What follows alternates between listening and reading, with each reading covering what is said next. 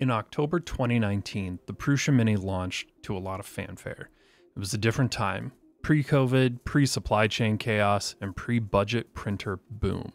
Back then, no other manufacturer could touch what Prusa was offering. Reliable print quality, beginner-friendly features, and all at a price point that felt almost too good to be true. The Mini was celebrated as the perfect beginner printer, compact, affordable, and versatile. It was perfect for classrooms, hobbyists, and even small-scale print farms. It had Prusa's reputation for reliability packed into a smaller, cheaper machine. But here we are in 2024, and the landscape has changed. The Prusa Mini, well, feels like the neglected middle child of the Prusa family. The once game-changing features are starting to look dated, and it's hard to ignore the fact that other brands have surged ahead. With competitors offering faster, smarter, and sometimes cheaper machines, is the Mini still worth it, especially at the $429 price tag Prusa is asking? In this video, we'll take a close look at the Prusa Mini. We'll revisit its history, the developments, or lack of developments, since its release, and see how it stacks up against today's competition. I'll tell you up front, it's not a simple story. My conclusion might surprise you. Probably not. Let's dive in. In October 2019, Prusa launched the Mini with its 7-inch by 7-inch by 7-inch build volume, color LCD screen, and network connectivity. It was a bold step for Prusa, introducing features that were brand new to their printers at the time. The Mini offered a hot end capable of reaching 280 degrees Celsius, a heated bed that could hit 100 degrees Celsius, making it versatile for a wide range of filaments, and it all came at just $349 US, a price that promised to disrupt the industry. Prusa billed the Mini as the ultimate beginner printer, fast, reliable, and easy to assemble in just 3 parts. It was designed for worry-free printing, with features like mesh bed leveling and promises of future upgrades, Wi-Fi capabilities, power panic, and even potential camera integration hinted at in the Prusa blog.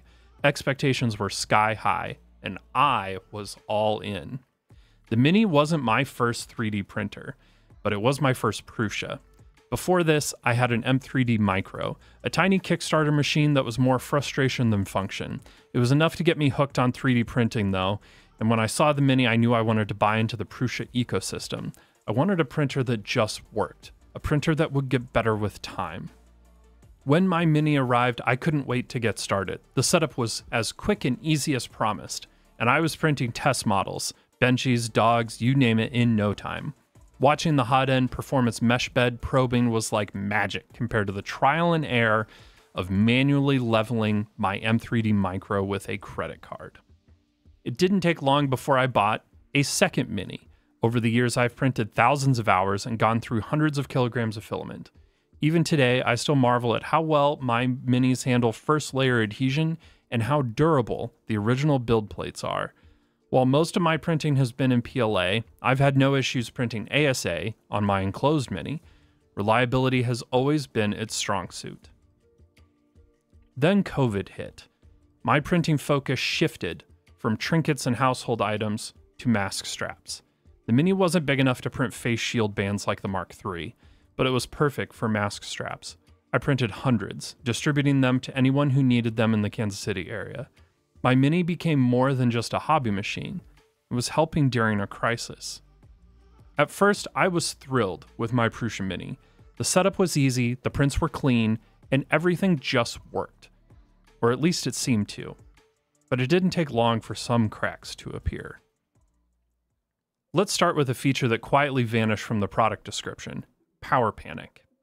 Back in 2019, the release blog proudly stated, "We also have our safety features in place: 3 thermistors, power panic, and more." But here's the thing. The Mini didn't ship with power panic. For years, complaints about this missing feature filled the firmware GitHub repository. Finally, in February of 2024, Prusa broke their silence with this statement: "I'm so sorry, we tried our best over the years, but we would never release a feature that is not considered to be reliable enough, and sadly, we actually had to remove the feature from the product description. We have made a step back by adjusting the product description, but I can't exclude further attempts to make this work." That part, totally fine. I get it. Sometimes a feature doesn't work out, but they didn't stop there. They added, we keep improving our best printer on a budget, Prusa Mini, even now, 4 years after its release, bringing brand new features consistently with Prusa Mark IV. Ironically, as an example, you didn't pay for fast printing with Input Shaper, and the price paid by early adopters back then was funnily lower too. Oof.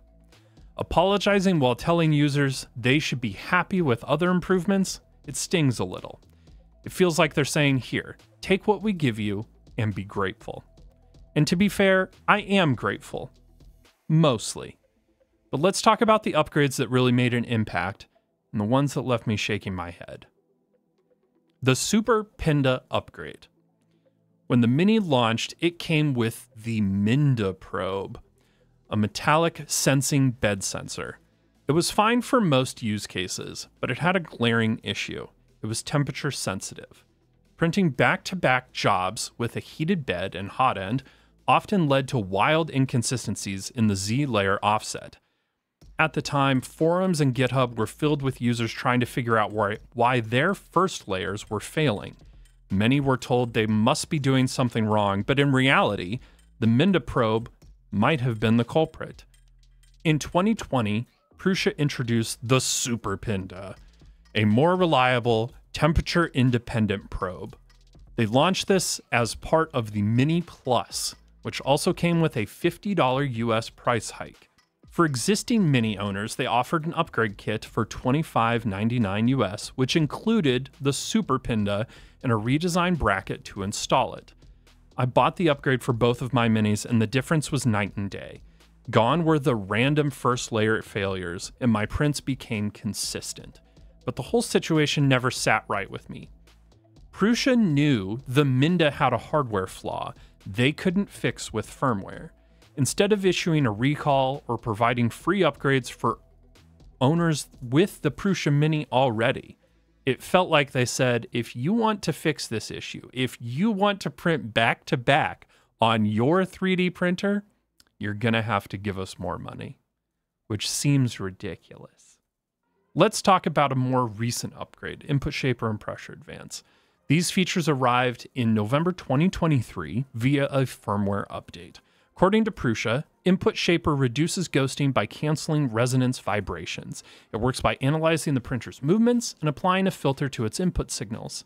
Thanks to faster travel speeds and acceleration, it minimizes stringing and enables faster printing. The pressure in the nozzle is compensated by another firmware feature, Pressure Advance. In short, this update is a game changer for speed. With the new firmware and slicer profiles, this Prusa Mini can print a 16-minute Benchy. That's a feat that would have been unthinkable before this update. I printed this green Benchy in just under 17 minutes. Compare that to this white ASA one, which took about an hour. The green Benchy does show what looks like under extrusion and cooling issues. I then tried to print a Robo Alpaca using the same bonkers Benchy settings scaled down a bit. The legs broke free from the bed, but still, this speed upgrade is awesome. But here's the catch. The Mini doesn't ship with the hardware needed to calibrate Input Shaper, like accelerometers. Instead, Prusa measured the necessary calibrations in-house and pushed those settings to all Minis through firmware. My under extrusion, cooling issues, or whatever is going on might be because of that. I don't know. They sell an add-on accelerometer for the Mark IV, but it is not compatible with the Mini. Factory calibration might work for printers fresh out of the box, but both of my Minis were kits I assembled myself, and over the years I've replaced parts, maintained them, and even tinkered with their build. There's no way that my printers resonate exactly like the ones Prusa tested at their HQ. Compare that to Bamboo Labs A1 Mini, which comes with onboard accelerometers. Part of its setup process involves calibrating Input Shaper for your specific machine. That's the kind of forward-thinking design that makes the Mini feel dated. I've talked to Prusa support on about a dozen occasions, going back and forth, printing test models to nail down the under extrusion that I'm seeing and a support agent eventually just said the cooling on the Mini just can't keep up. That is quite a letdown. The Prusa Mini is undeniably better than when it launched. It prints significantly faster, achieves more consistent first layers, and has an impressive enclosure available for those who want to tackle materials like ASA or ABS. With network connectivity, whether wired or through the Wi-Fi upgrade, it seamlessly integrates with Prusa Connect, allowing you to queue up prints and churn out jobs like a well-oiled machine. The new Prusa app adds convenience with print notifications, and while the Mini technically supports camera snapshots via a phone or ESP camera, the setup is clunky and far from the effortless experience hinted at in the original post of plugging in a camera to the Mini's board. The Prusa ecosystem remains a standout. Printables is one of the best repositories for 3D models. Prusa Connect and Prusa Link make managing printers straightforward, whether you prefer cloud or local control. And Prusament is the gold standard for filament quality in my book. And where would we be without Prusa's investment into Prusa Slicer? Probably still dealing with something like Cura. It's hard not to appreciate the ecosystem's thoughtful design and reliability. But this brings us to the elephant in the room. Price versus competition. The Prusa Mini Plus kit costs $429 US, with another $20 for the filament sensor and almost $60 in shipping from Prague. In contrast, Bambu Lab's A1 Mini with its 4-color AMS light system costs $349 with $29 in shipping. For less money, you're getting not just faster printing, but a multi-material capability that Prusa cannot touch at this price point. The Mini isn't even compatible with Prusa's MMU3. Prusa's open source ethos and commitment to the community are commendable. The 3D printing industry as we know it wouldn't exist without their contributions. But as MKBHD once said, it's not that the good got cheap, the cheap got good. Prusa isn't just competing with the cheap anymore. They're up against affordable machines that are also high performing and innovative. I respect Prusa deeply, but I worry about their future. Competing on price with behemoths like Bambu Lab isn't sustainable. Instead, Prusa should double down on their strengths, high-end machines and professional markets where they can maintain healthy margins. Their Core 1, XL, and especially the automated Prusa Farm system are perfect examples of groundbreaking innovations they should focus on. That farm system looks absolutely sick, by the way. As for the Mini, it's time to let it go. If you already own a Prusa Mini, like I do, it's a solid printer that will serve you well for a while longer. And I have no doubt that Prusa will continue to release firmware updates for it. But when it comes time to replace parts, or upgrade the extruder or hot end, you'll need to ask yourself, is it worth the time and money? How many small PTFE tubes in that hot end do you want to buy and pay for shipping from Prague for? For me, here at the end of 2024, the answer is clear. The Prusa Mini is no longer worth it. The Prusa Mini had a great run, but its time has passed. I think it's time for Prusa to retire the Mini and focus their efforts on the innovations that will shape their future rather than redoing every part of this printer to bring it into the modern age.